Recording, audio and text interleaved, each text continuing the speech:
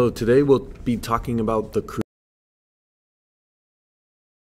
So if one of the questions that we're asking is how did the Crusades affect the lives of Christians, Muslims, and Jews, we have to hear from some of the individuals and kind of think about what they were experiencing at the time.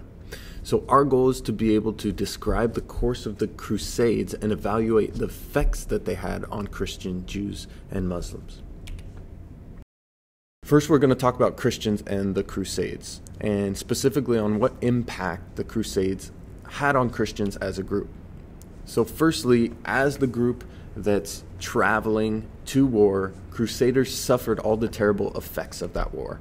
So they were wounded, killed in battle, or died of disease. It's such a long journey to get to the Holy Land from Europe that just the journey itself could be very treacherous. There were economic changes because of the series of battles that Christians went through. This increased the exchange of money, and knights actually started to perform banking functions like giving out loans or lending. Monarchs established tax systems so that they could tax their citizens to fund these large armies that they were developing. This created a change in society itself, so monarchs grew very powerful because they had the time to develop their armies, and they didn't rely on lords as much. Whole-scale society learned about new foods and other goods, materials like muslin, cotton, foods like melons, apricots, sesame seeds, carob beans, and pepper became favorites of people in Europe. And therefore, merchants gained enormous profits taking those goods and foods back to Europe from the Middle East. Also learn about the Christian experience from individuals. So one individual that we can track is Richard I of England, also known as Richard the Lionheart. He led the Third Crusade, and he was a devoted Christian. He was devoted to bringing back the Holy Land for the Christian cause. He also believed in the knightly ideals of courage and honor, and that might be the reason some historians think that he was ruthless and brave in battle. He actually spent most of his reign as king fighting in the Crusades. He also taxed his people heavily to fund these long excursions into the Holy Land, these series of battles.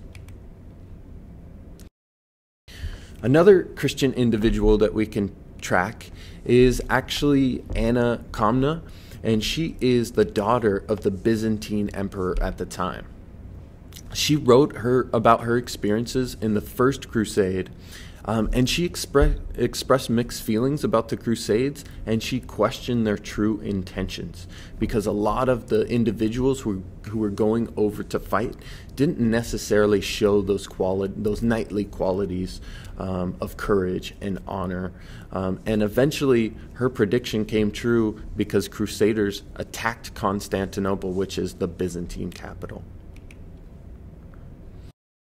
Moving on to Muslims and the Crusades and the impact that the Crusades had on them as a group, as a people. Many Muslims lost their lives in battle during the conquest of Middle Eastern cities. So Muslims were attacked on many fronts, and Crusaders destroyed Muslim property in Jerusalem and other communities throughout the Middle East and through Arabia.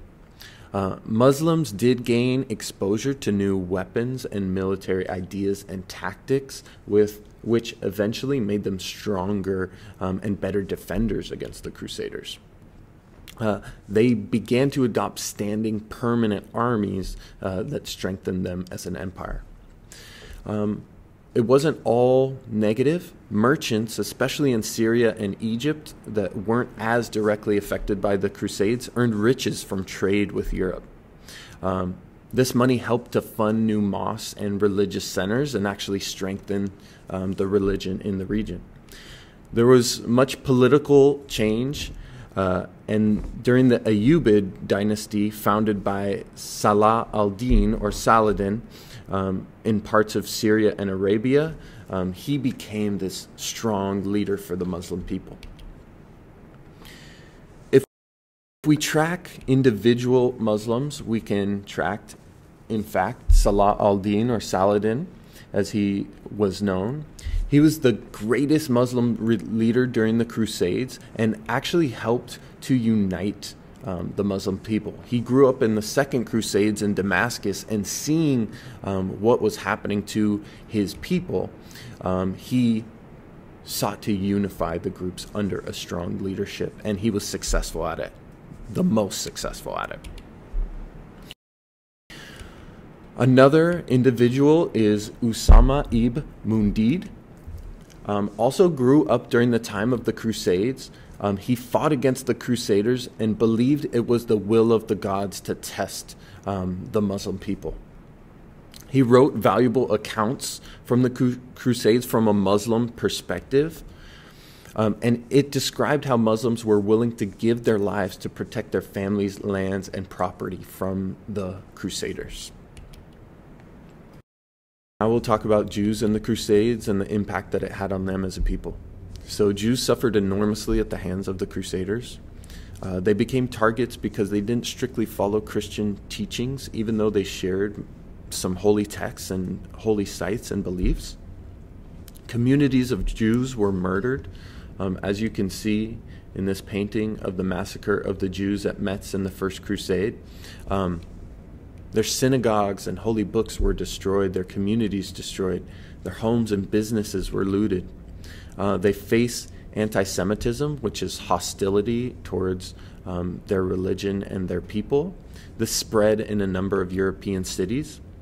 And later in the 14th and 15th century, Jews faced segregation, so they were placed in communities called ghettos that were usually walled off from the rest of the city. We can track individual experiences like Eliezer ben Nathan. He wrote about the violent destruction of his community by the Christians. He chronicled that intense devotion many Jews had to their faith. Many Jews had to die for their faith. Eliezer ben Judah was another individual that we can track his experiences. He was a Jewish scholar living in Germany, and he was actually forced out of his home. He had to flee his home during the Second Crusade. And despite all the suffering that he went through, his family was actually killed by Crusaders in his home. He became a Jewish leader that promoted love for humanity.